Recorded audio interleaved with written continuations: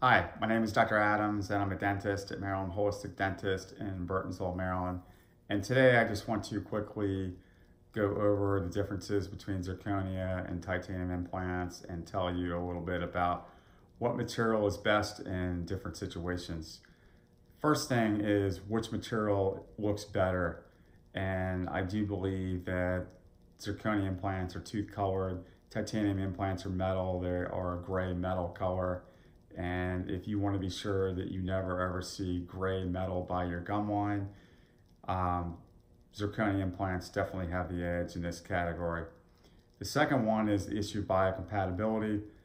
I don't think many people would question that zirconia is a more biocompatible material than titanium. Titanium is a metal, it can corrode, subjecting it to more metal sensitivity issues than zirconia. Zirconia is not a metal, it's not going to corrode, and it's just plain and simple a more biocompatible material.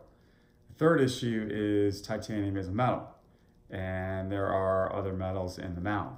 You have silver fillings, there can be gold crowns, there can be metal in dentures, and then you go and add another metal, titanium, and you get metals in close proximity to one another, they'll interact with one another electronically, and you can get corrosion, you can get magnetics, and this is really not a good thing in the mouth.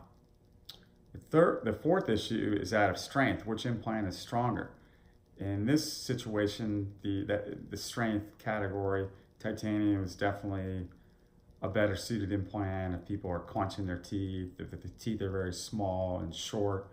Metal has some amount of flexibility to it, and it can be very strong when it's very thin, whereas zirconia, the material needs to be a little bit thicker to gain its strength.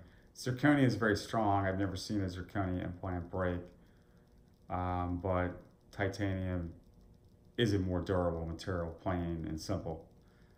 The final category is that of full mouth implants. If you're going to be doing a full mouth of implants, whether it be all-on-4 or implant dentures or just a full mouth of implant retained crown and bridge work, this category definitely favors titanium implants. Titanium implants have a much more sophisticated connection system between the implant and the implant teeth, and it makes it much easier for the dentist to get a full mouth of implants done, and I do believe the result of full mouth dentistry with titanium implants is superior.